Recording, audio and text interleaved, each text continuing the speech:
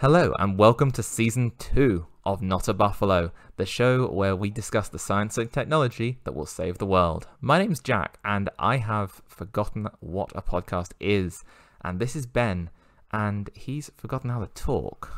So, this next part will be interesting. Ben, how are you? No, I'm actually okay. I just watched a YouTube video there, and I've relearned the English language in its entirety, and it took about 6 minutes. It's amazing what they can do on YouTube nowadays. But no, I'm very well, thanks. How are you? I'm impressed. I always thought English was like tough-ish, like not super tough, but like relatively tough, and I'm genuinely impressed.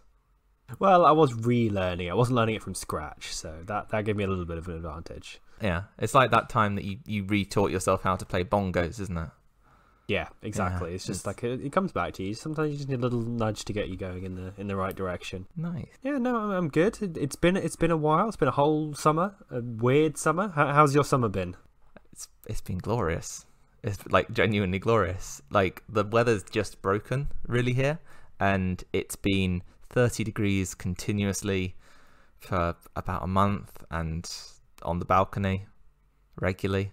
It's just it's fabulous. Like nothing compares with a beautiful warm summer. Well, we're kicking off season 2 with a lot of clues as to where Jack lives. The saga continues. I'm sure there's thousands of listeners out there now, marking up all the weather records and temperature records around the world, trying to find the places that have been around about 30 degrees. I mean, Jack could be lying or exaggerating, just to throw that out there, but He probably is. He's that kind of guy. Yeah, he has been known to have a flair for the dramatic, let's be honest. I don't know what you mean. Also, are you excited for our exciting new end of program segment, Ben? I am. I think that'll add a definitely new twist to the show and give the listeners something new to sink their teeth into. Obviously, we're not going to give any more hints about it just now. You'll have to stay tuned, listen to the whole episode, because there's definitely no such thing as a skip function on podcast players. So why don't you kick us off with your first story? Okay, so my first story is about how, while puberty will still suck, there might finally be a reason for it. I don't know about you, but I would say being a teenager was probably one of the hardest things I ever did. Like, genuinely, like the most challenging time, because you go through an enormous amount of changes and you also have all of the bits of education that really matter thrown at you at that point. It's not a great combination of things to happen to anybody, but everyone goes through it. And for a long time, we thought, it's to do with maturing from a child into an adult. But this story that I found is about a Megan Gunner, who is a researcher looking into brain chemistry of children who faced adversity when they were very young. So we're talking about stuff like being orphaned, not getting shots at a doctor. That's not adversity, that's life. But focusing on children who'd been orphaned, and what she found was that changes in the brain's chemistry in adolescence can actually rebalance the stress hormones and the way that we deal with them, because early childhood trauma has been shown repeatedly to give children a greater likelihood of developing things like diabetes, poor memory function, difficulty with dealing with stress, that kind of thing. And this is all linked to a thing called the HPA axis, which is a bunch of systems in the brain and also the kidneys, I think. Brain is linked to the craziest things, isn't it? Yeah, it's almost like it runs stuff, right? HPA is it refers to hypothalamus as the H, pituitary gland, which regulates an enormous bunch of things, which there's a really good chapter on in Bill Bryson's The Body, which I read recently. I highly recommend that book, and no sponsorship deal, unfortunately. And the A stands for adrenal, which is a bit which I think is in the kidneys, but I might be misremembering that. And these work together essentially to process stress and our reactions to them. And if you undergo trauma as a child, then these sort of get out of whack. And that's the thing that's linked to issues with stress. But during adolescence, they seem to rebalance, providing you're not undergoing trauma then too. But yeah, I thought it was a really neat little article about something which I don't think about a whole lot, and which I don't think that we do talk about very much in society, is the idea of positive de-stressing changes as a teenager. I think we associate being a teenager with stress most of the time. Yeah, definitely. A combination of exams and social pressures, and especially now more than ever, where you have 1,000 friends on, probably not on Facebook, on whatever platform of choice. Talkity Tick, I think it is at the moment. We're old. We're so old. It's like you're saying. I mean, I definitely miss the lions I got as a teenager, and having more time to play video games. But it was definitely a very tough time, as you say, in a lot of ways. And I mean, that makes sense. But that's really interesting about the research, kind of having the rebalancing. I mean, presumably it doesn't always work 100%, or because you mentioned some of the factors that childhood trauma causes leading into later life, like diabetes and things. So presumably this puberty, it gives a chance to rebalance, or do you have any more detail on that? You've got that exactly right, Ben. It's almost like everybody gets a second chance, even if they had a really rough childhood. Your teenage years are a chance for your body to rebalance and return to levels that will allow you to become a regular functioning adult. It seems like we should be giving more teenagers the chance to make use of that rebalancing impact and not be throwing. I mean, we've had a big scandal, I know, over in the UK. They had that big scandal about A-level results where they just used an algorithm, and people who were predicted Bs and then got given Fs or Us because the algorithm said someone had to, and they just kind of got unlucky. And yeah, I heard about this. I mean, all of that on top of everything else is... I've long thought that the school system should be more geared towards helping people find out what they're good at and how they can maybe pursue that, rather than just examining them to death to try and then there's so much pressure to be good at mathematics and sciences. And yeah, I totally agree with you. And I think the best we can do is pass on that message that it does get better. I said before, I think being a teenager is one of the toughest things you go through in life, and the upside of that is that it does end, and I would say it gets better from there so far. Yeah, and it never feels like it, but I'm slowly, even now, I'm still not quite come to the full realization, I don't think, but that I still have, hopefully, the majority of my life ahead of me, and that I have a lot of, especially now as we improve in terms of our health and technology and everything, there's a lot more opportunities coming up, hopefully. You do realize that the teenage years are a small part in a long life for the vast majority of people. You do realize that eventually. They just feel never ending when you're going through them, because they are. It is incredible how much quicker time goes when you hit your 20s and 30s. It's unbelievable. I remember a summer used to last about 4 years, and a weekend was about a month, and a school day took about 16 years. And now I wake up on Monday and blink, and suddenly it's Thursday afternoon. Yeah. You know who else feels a lot of stress, Jack? Oh, first segue of the season! Yeah! I feel like we need to have klaxons or something, like instead of like do do do do do. The answer is elephants. Elephants get stressed. Elephants get stressed. I love your stories, Ben. I love this story. So yeah, apparently some of the elephants at Warsaw Zoo in Poland have been feeling a bit stressed, and the veterinarian over at the zoo has come up with a rather unusual, although probably less and less unusual now, way of treating that stress, and that's by using marijuana. Cool. So it works on elephants too?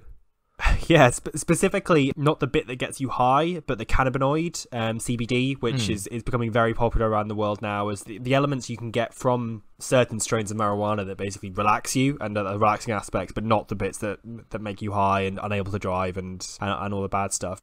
I didn't know they were different. I genuinely didn't know they were different bits. I can't remember the exact name of it now, but the bit that gets you high is TCH, I think, in cannabis. Oh, I think it might be THC. THC, that's it. But yeah, that rings a bell.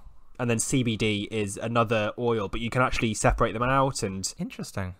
Apparently it's become very popular now to breed strains of marijuana that have very little to no THC, but a lot of CBD, and then they turn it into oils and into ingestibles and things like that, and it helps people relax, and it's perfectly legal because you don't have the elements of it being, well, it's legal in a lot of places, I should say. I'm not going to say it's definitely legal everywhere. It's definitely legal in a lot of places, in Europe and in the US as well. But and apparently they've already tried this on dogs and horses with pretty good effects, as well as humans, obviously. And yeah, they just give the elephants a few drops of the. Actually, you don't even need that many drops. You think they kind of have to have a barrel a day, but no, they probably have about a dozen drops of oil 2 or 3 times a day. It's going to be 2 years before they actually see the results, but they're giving it a try, and hopefully this will help them also better able to study the elephants and also help with conservation efforts as well. Because obviously, if you can make sure elephants are more stress-free in unnatural environments, then they'll help with breeding programs and just their own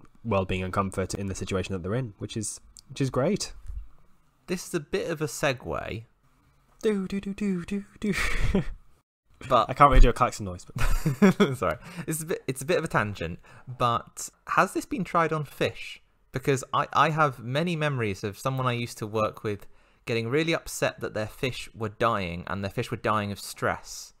This article doesn't mention fish, and I'm not sure how easy it is to feed drops of oil to a fish. Yeah, that was what I was thinking. I imagine it wouldn't mix well with the water. I mean, presumably you could drop it in feed or something like that. Yeah, fish food capsules maybe that contain it, and then who knows? Interesting. That's really cool. That's a really interesting take on conservation as well. Like, I like the hybrid of well-known drug and elephant. That's a nice combo. I should also say, I'll try and remember to post this picture, but the picture they have is of the elephant in a mud bath, and it just looks so relaxed, but it's also holding its trunk up to its mouth. Just to hide the joint. Yeah. But it just looks really happy and relaxed. It's a very nice picture to see, actually. So nice. So yeah, that was first story of season 2, and we got a segue and everything. I mean, this is a good start. A good start. It feels great, doesn't it, to be back doing this? It does, yeah. Like, I'm really happy. Yeah, same. Missed this while we've been away.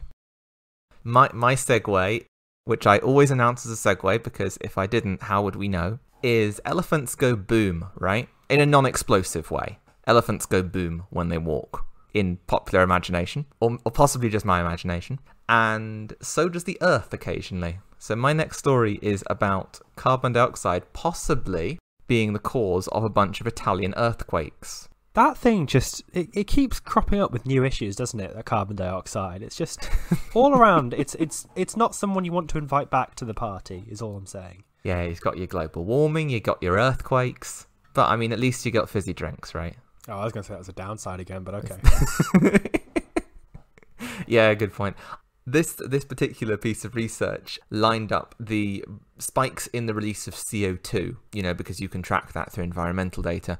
It also lined up the big earthquakes of recent-ish history. And what they found was there is a really strong correspondence between the two. So while this doesn't mean that it's definitely causal, it does suggest that there's some connection going on there. There's certainly a correlative instance there. It could be that the earthquake actually causes the release, but conversely, what they're looking at the moment is possibly the buildup of CO2 in the mantle, which is the bit below the crust in the makeup of the Earth. Oh, I thought you were talking about pizza. Yeah, we could do a pizza analogy. We're not going to do a pizza analogy. Yeah, so the bit below the crust, which is the top layer that we live on, below that is the mantle, and in the center there is the core, which is split into inner and outer. But buildup of CO2 in the mantle, which is by far the biggest bit, is possibly the reason for that fracturing. Of course, what they describe it as a sort of chicken and egg problem, in that they're not sure which came first, the release of the buildup of the CO2 or the weakness in that region, or perhaps the release in that region and then the CO2. It's very difficult to sense, but it's quite an interesting take on the earthquake, and it would also, if we could learn to detect those build-ups, it would give us a really good method of detecting big earthquakes before they happen, which is a long-running problem in geology, in that you just cannot predict this stuff at all with any reasonable certainty. To me, and I quite like this theory, so I suppose I see it everywhere, but it really seems to me to suggest more evidence of Gaia theory, of just how connected the Earth is, and how it is almost, every little thing of the Earth is so connected and has so much impact on each other that we just don't realize. And that CO2, putting CO2 into the atmosphere in Argentina suddenly causes an earthquake doesn't suddenly cause an earthquake in Italy, but it can have an impact on earthquakes in Italy, and That's actually incredible. It'd be really interesting to see what more they find out about that. Yeah. That's the James Lovelock one, isn't it? The Gaia theory. I actually can't. I'm not quite sure where it's come from, but what I mean by it is essentially, yes, the Earth is just much more interconnected, and we have much more of an impact on the Earth than we think, and how we are. Everything is much more connected than we think. Yeah, no, I completely agree with you. I like the analogy as well of Argentinian stuff affecting stuff on the outside world, because it is important to look at the global picture. We don't do that enough. We're all on the same planet, and that's kind of what counts. Yeah. One of the best books I'd actually recommend, this is actually a trilogy, the Broken Earth trilogy by N.K. Jemisin. Absolutely fantastic. I think I might have recommended these to you before. It's definitely a big theme running throughout the book of the interconnectedness of Earth, and it's just really interesting the way she explores it. Really, really interesting. Yeah, from earthquakes to superbugs. I'm not convinced that was up to your usual Segway standards. Both disasters. I mean, especially now, I think we can all appreciate the disasters caused by superbugs. But this is actually a way of fighting superbugs. Cool. Which is great. So we're keeping this positive. Keep that vibe. Keep that vibe, indeed. So, as I don't know how many people out there, probably given you're listening to this podcast, probably a lot of you are familiar with bacterial resistance, and superbugs are essentially bacteria diseases that are resistant to drugs, and it's becoming a bigger and bigger problem, particularly as we use up existing antibiotics to make sure cattle don't get colds and things like that. It's becoming a big issue. So scientists have long been looking for a non-chemical way of defeating these superbugs, and what they've discovered is that cicada wings and dragonfly wings actually have a natural way of doing it using, I'm getting this right, using nanopatterns. Nano just makes anything sound cool, doesn't it? Is that like a sort of a pattern that means that the bacteria just can't grow on it, or something like that? No, so essentially wings of cicadas and dragonflies are covered in tiny nanopillars, so basically very, very, very small pillars are invisible to the human eye. But what they do is that when bacteria land on these nanostructures, when the wing moves, it's so small that it can rip apart the bacteria, damage the cell membrane, and eventually kills the bacteria. So that is genius. It's small enough that it's kind of almost like barbed wire, I guess, to the bacteria, and then the barbed wire moves and it can rip apart the bacteria, which I understand from this article is very positive, because bacteria, you can't be resistant to physically being pulled apart. It's not like a drug or an antibiotic. It's dismemberment, isn't it? It's that. Essentially. But scientists are engineering these kind of nano shapes. I'm just putting this article actually puts nano in front of everything. That's not me, that's the article. I believe you. And this could be a really interesting way. For example, you could use it if you could find out a way to apply it to the masks that are so in vogue right now. Then it'd be a more effective way of being able to kill bacteria, especially in risky environments like in hospitals and things. And it could also involve, hopefully, a lot less pollution and things of cleaners and stuff like that, and antibacterial wipes and things. So, really interesting story. Scientists from RMIT University. The lead author was Professor Elena Ivanova. What is RMIT? Is that? It's the Royal Melbourne Institute of Technology. That's cool. Australian scientists doing good. Weaving nanopatterns just so you can kill literally everything that touches you. I like how, as you said weaving, you went into a sort of old lady crocheting voice. Just for a moment. Sorry, the reason they can start making these nanostructured surfaces is through the advancement in nanofabrication technologies. I just wanted to get some more nano in there. Yeah, I suppose it's going to be a case of making sort of scourers and stuff like ways of cleaning stuff and surfaces with these nano patterns, which will be where the application is, because I suppose you can't give a patient a nano pattern pill because it'll rip bits of them apart. Yeah, I think it is, and also presumably for masks, personal protective equipment, and that kind of thing as well. I mean, I imagine that there's probably an issue with there is some bacteria that we don't want to destroy potentially, but yeah. So I don't know how they're going to apply this. They're still a little way off from being used in medical or industrial applications. It's looking a bit more promising now, as I said, with the nano advancements and nanofabrication technologies have shown nano promise for opening a nano new era of biomedical antimicrobial nanotechnology. She nano said. Nanoli. Nano crochet. Nana's nano crochet. Coming to you live from Melbourne. I love that idea. we do a magazine? Can we do a magazine where people write in and send us their mini crochet patterns? We're into tangent territory now, aren't we? Potentially. I'm just going to say the headline of this is Mechanobactericidal Actions of Nanostructured Surfaces. What a great name. I know. And it's only got nano in it once. It's still an amazing name, though. It's still an amazing name. But anyway, yeah, I think we spent a lot of time saying nano. So do you have a story for us back in the big universe? Sort of, potentially, kind of smaller. This is a subatomic story. We're going deep below nano. It's the measurement of energy levels in positronium. I chose it because it said positive.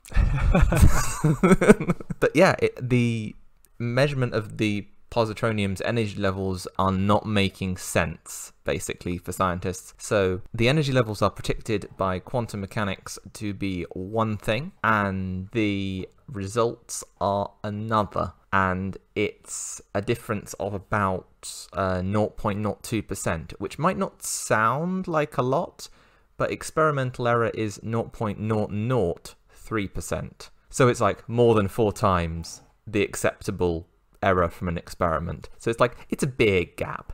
Especially when you talk about on a subatomic scale. Oh yeah. Literally every number's a big number then. What are we talking about? Positronium. Yeah. Tromium? Yeah, positronium. I had also not heard of it before. It's made of an electron with a negative charge circling in orbit with a positron. So it's a bit like those binary star systems. The issue they're having, basically, is the quantum mechanics that is making the prediction seems to be sound. It's a quantum electrodynamical proof, for all that means anything to either of us. But the problem is that the experiment also seems to be fairly sound. So what they've done is they've published it and they've gone, please find the correct experimental results somewhere else, because at the moment we just don't know. There's a quote from physicist David Cassidy, who co-authored the study, saying, it's going to be something surprising, I just don't know what, with regards to the solution to this. This seems to happen a lot when you talk about quantum physics and things on the quantum level. It's just, it doesn't work when you go slightly outside of the quantum. It's always two things that they just don't add up, and no one can quite figure out why. Like gravity and things, we just can't marry everything together into a nice cohesive theory or understanding. Yeah, I mean, the big problem is that either quantum physics or relativity is flawed in some way, or possibly both, and we don't have a theory which marries those two. But it'll come in time, hopefully. Is it pessimistic of me to think that in a couple of 100 years' time there'll be a teacher explaining how, and now kids, we're going to learn about quantum physics, but first a little bit of history. So we went on the wrong track for 300 years because Einstein forgot to carry the 1. It could totally be something like that. I just have this feeling that that's going to be that, and we may not see the actual figuring out in our lifetime, but it'll be, we go back and think, they used to think, it was gods fighting that caused thunder. Did you ever hear of phlogiston? Phlogiston? It sounds like a town in Jonathan Swift book. It really could be. And it existed as a theory around the time of Jonathan Swift, actually. So phlogiston was this sort of imaginary substance. So when a bucket rusted, it gained phlogiston. And when water evaporated, it lost phlogiston. And phlogiston was this sort of metamaterial that was the sort of basis of chemical reaction, supposedly. But the best minds in science believed in the phlogiston theory of reactions. So we could totally be in a situation like that. It's just very hard to see when you're in it. Eventually something will come along, like the isolation of oxygen by Cavendish, which will show us, oh, so there are these little things called atoms, and there are these chemical elements. Ooh. And then we can have a fun time discussing how the chemical elements fit together on a table. It's just that at the moment, our best guess is relativity and the standard model of quantum mechanics, and it could just be phlogiston. I hope we see the day when we have that kind of breakthrough. That would be pretty incredible. That would. Thing to witness. Yeah. Well, you know what? Whenever those scientists are carrying out their experiments, they're definitely going to need batteries. That was a good segue. Yeah. I'm rating that as a 7 out of 10.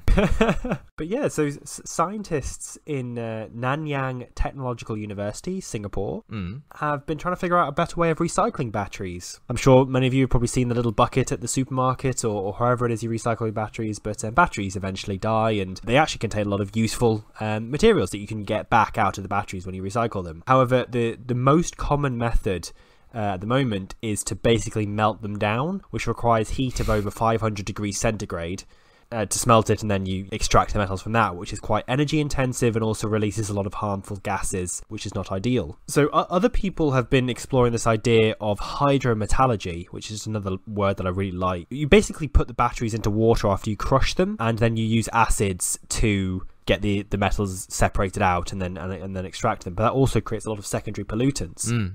But what they found is that instead of the conventional industrial acids that they were using, is they can use oranges. This is what I mean when I say we could be in a phlogiston moment. It's like, yeah, oh yeah, well, we made this amazing oven that heats stuff to 5,000 degrees, and then we tried pouring intense industrial acid on it. What about oranges? What about oranges? Have we tried lemons? There are so many fruits to pick from. I mean, lemons come into it as well. But potentially. They basically found that dried and ground orange peel into a powder, and then also used citric acid, which you get from lemons and from other citrus fruits. Then you basically do the same thing as the hydrometallurgy that they were doing before, and you're able to extract the metals. So they were able to extract about 90% of the cobalt, lithium, nickel, and manganese from spent lithium-ion batteries, which is pretty similar to how they were doing it before with the acids. I should have mentioned the acids included hydrogen peroxide. So yeah, apparently the cellulose found in orange peel is converted into sugars during the extraction process, and they do still need to heat this up a bit. They do mention here, and as I said, they have to dry the orange peel, which does take a bit of heat, but not 500 degrees. But yeah, just carrying on with the theme of words, is I love that this bit just sounds like it's a health commercial instead, but it's like naturally occurring antioxidants found in orange peel, such as flavonoids and phenolic acids, could also contribute to the enhancement of this. Nature is so cool. It genuinely amazes me, like, that we're still finding new uses for stuff that we've had since the dawn of history. I know. How many orange peels have not been used to recycle batteries when they could have been? Appalling. I know. Not only is this a much more environmentally friendly process that doesn't produce a lot of pollutants, but obviously, recycling, making battery recycling cheaper is a good thing, because as we move towards electrification of transport, we're going to need a lot more batteries, and lithium and cobalt, things like that, are difficult to mine, and often in I think the Democratic Republic of the Congo has a lot of the world's cobalt reserves, I want to say, and it's a very dangerous and difficult place to get mines, and also there's been a lot of human rights abuses there and things, so having a better way of getting it is fantastic. That's a really cool story. I think it's probably the most optimistic story we've had in this episode. So thank you for picking that. Was that your last story? That was the last one. I think 3 each is a good place to end. I really liked that story, but I always, so many of these stories raise the question for me of how did they figure that out? I mean, I can kind of see that, they had hydrogen peroxide outside. It's like, where can we get a cheaper acid from? I don't know, let's try lemon juice acid, let's try citric acid, because someone was drinking lemonade and thought, hang on a minute. But also just the fact that they kind of went, was it more convoluted than that? Did someone just kind of drop their orange juice on a battery and be like, hang on a second? I mean, I would guess it was probably a clever chemist looked at the existing process and was like, oh, I know where we can get some stuff to bond with sugars. Yeah. I would guess. I think that's great. Like, I love that this stuff still happens. Like, there's still stuff to discover. Yeah. And that's one of the wonderful things about living at this time. And it always, again, it just begs the question for me of, it is either someone dropped it in their orange juice and you kind of have that eureka moment, or it is someone actually took the time to look at it and go like, actually, orange would work here really well.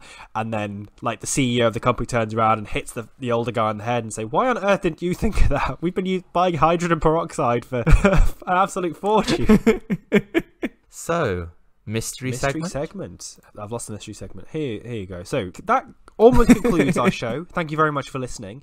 But as we have hinted at the start of this episode, we now have a new mystery segment, which will give you, our wonderful, appreciated audience, a chance to learn a little bit more about myself and Jack. So Jack is going to... I think you should roll the dice, Jack. Roll the dice. Yeah. Roll it in within audio of the mic. Yeah. Hope. Oh, that was a satisfying sound. So Nice. So we've got, it's a who is. Jack has rolled the dice and it has told him to draw a card from one of 3 possible piles. And on that card is going to be a question that Jack is going to ask of me. So this was a who is. So he is going to ask me, who... well, actually, let's find out. It's just... probably the best way is just for you to ask me the question. Yeah, I should also like to add that the game is called the Empathy Game and is available wherever you get your Hashtag games. not a sponsor. Yet. Yes, hashtag not a sponsor. That is our hashtag. Hashtag not a sponsor. Your question is, how would your friends describe you? Pedantic. That's got to be the number one word. Pedantic. I'd say probably organised as well. Would be a word that would come to mind. I want to say weird would maybe be up there as a word that would be first on people's minds. Grumpy, potentially. But in like a slightly funny way. We don't want to spend too much time with him, but when we do, we get a few laughs kind of away. I don't know. Those are probably the words that come to my mind immediately. Do you think any different? I consider you a friend. The first one that comes to mind is caring. Okay. I would say caring, maybe talkative, easy to talk to. Like literally from the very first day I met you, you were one of the easiest people I've ever met. I'm really glad you said easy to talk to and didn't just leave it at easy, because that's why I opted for talkative at first, because I was just like, I wonder if that easy will be taken out of context. But yeah, you're wonderfully easy to talk to, and you can tell that you care. Whenever I talk to you or I see you talking with other people, you can see that you're fully there in the moment of the conversation, and that's something I really like about you. Oh, thank you. Oh, you're so sweet. Thank you, Jack.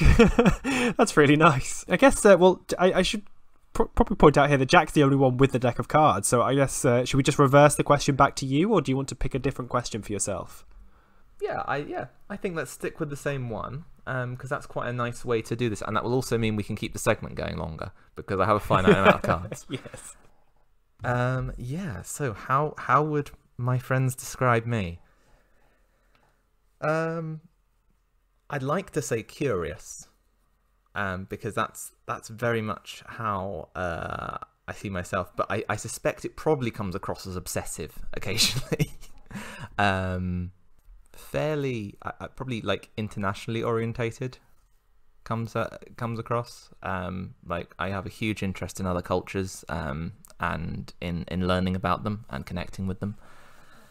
I think the only negative one that comes to mind is absent, because I am often like someone who's not there all the time. I sort of drop out of contact for long periods, either when I'm traveling or just when I happen to be in a different country from one of the people I'm close to.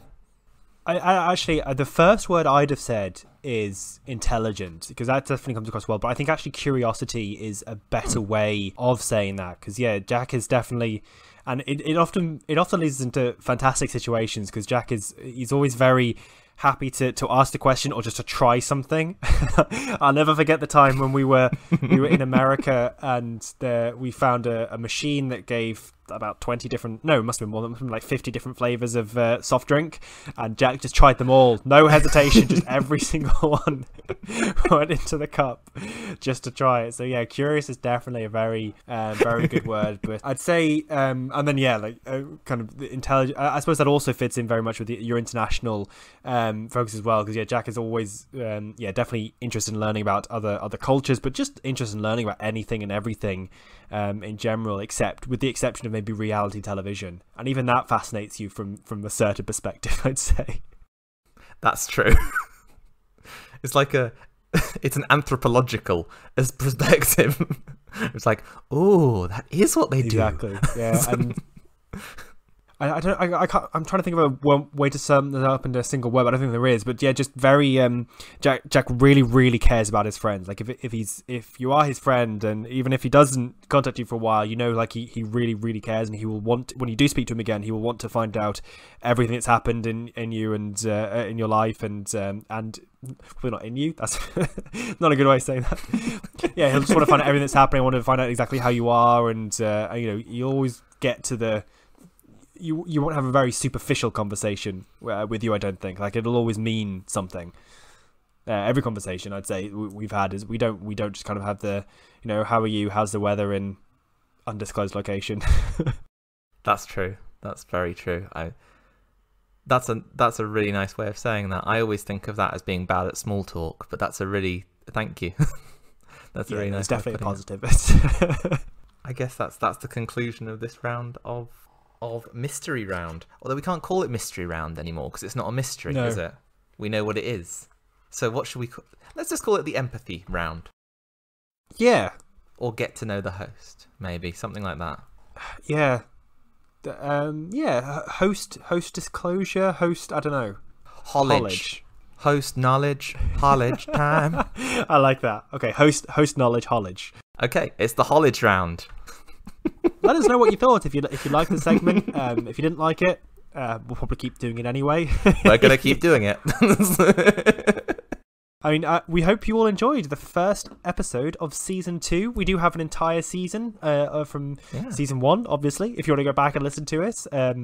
It's all evergreen. It's all evergreen, exactly. But please subscribe to the show to never miss an episode, and rate and review us wherever you have the power to do so. If you want to get in touch about the show, then leave a comment on YouTube, get in touch with us on Twitter or Instagram, where we are at Not a Buffalo Pod.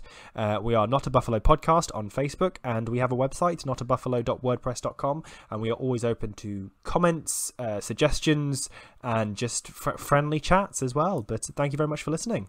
Bye. It's true. Bye.